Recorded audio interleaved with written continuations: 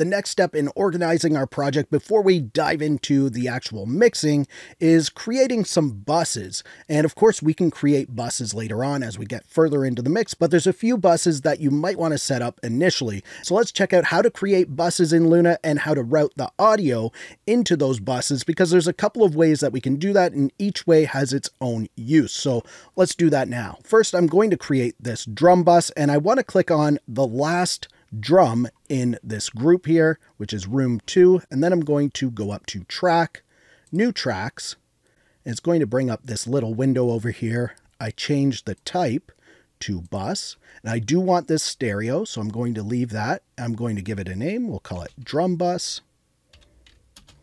And I'm not going to worry about any of the summing tape or any of that stuff.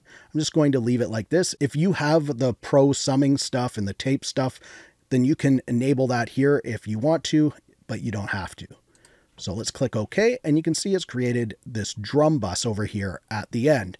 It always creates the bus next to whatever track you have clicked on, and I had it clicked on that one. So now we want all of our drums to output to this drum bus and not output to our master track. So what we need to do is go to the output section here, and I'll just click on main for any of these drums. I do have these drums in a group. If you haven't watched that video yet, you may want to go back and do that, but I do have these in a group, so it makes it very easy. So I click on main here, and then I go to buses, and I can see my drum bus. I'll click on that. And because I have these set up in a group, it's changed all of them at the same time. If they're not in a group, then you'll have to go through and do it one by one. So that's very easy. And now if we play our drums, they're going to go through this drum bus. And that's if we want to use our drum bus as the main output for our tracks, because these are only outputting to the drum bus, and then the drum bus is outputting to our master track. Now, what if we wanted to create an effect bus, like a reverb bus? And that's sort of a parallel process. We could create the bus, but we want our tracks to go to the main output, but we'll also want them to go to the effects bus as well. So I'll demonstrate that with something I normally do, and that's create a snare reverb. So I'll click on snare, and then again, we go up to track, new track, and I'm going to change this to bus again, and I want it to be stereo, and I'm going to call this snare verb, and click OK. And it's created it at the end because I do have this in a group. So I'm just going to drag it over here right beside the snare. And I already have the output set to drum bus, and I want it to go to the drum bus, but I also want to send this snare to snare verb. So let's just go up here to sends, and you can see I have one in here already. That was from the previous video. I'm actually going to get rid of that.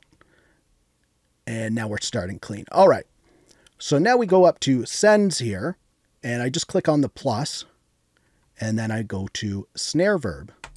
And now you can see we have some controls here. So by default, it's sending nothing to snare verb. So if I play now, nothing's going there. Even though I have this set up, I want to increase this. So I'm actually going to hold down Alt and click on that, and it's going to 0 this. P means pre-fader. So if I wanted to send this snare over to the reverb before the fader, I could click that. But that means any levels that I change here aren't going to affect the levels of the reverb. So I'll have to go and change those levels as well. But if I have pre-fader off, which is the default, then when I make a change to the level here, it's also going to change the level there and keep them even. So it is nice to have that off, but there is the option that you can have it pre-fader, and then mute would just be to mute the send going there. And then I would just go to my reverb here, click on inserts, and I would choose a reverb and room. The capital chambers is one that I like, so I would click on that. And the thing with parallel processing is you want to make sure that you have the mix set to 100%, or if your plugin has a wet solo, you want to make sure that's on. And wet solo just basically 100% the mix.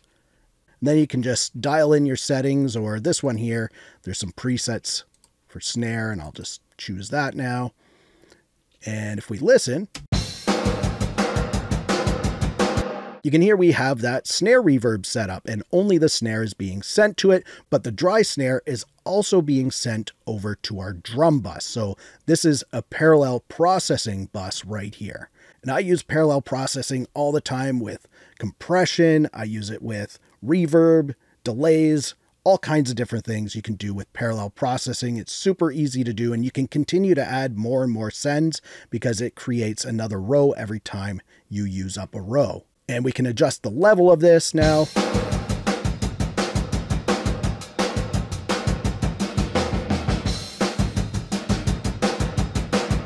It's really easy to do. Now, the next thing that I would probably do in this mixing project is set up my markers for the different sections of the song to really help me keep organized. And you can click this video right here to check out how to create markers. And if you like this video that you just watched, please give it a thumbs up. Also, subscribe to the channel for more videos like this. Thank you so much for watching. For Audio Tech TV, I'm Zane. Keep creating. Fist bump. Thumbs up.